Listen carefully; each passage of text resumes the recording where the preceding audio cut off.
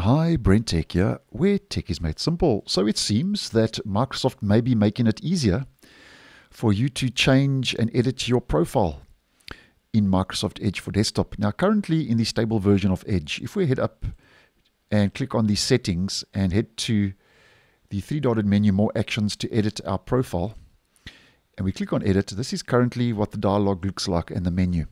You have the option to edit your profile, the name, and then if you click on change picture, it takes you over to your Microsoft account online where you can remove and change your profile picture, as many of you may know. Now, this could all be set to change because if we head over to Edge Canary version 119, which is the latest preview version, and we head over to the same profile settings,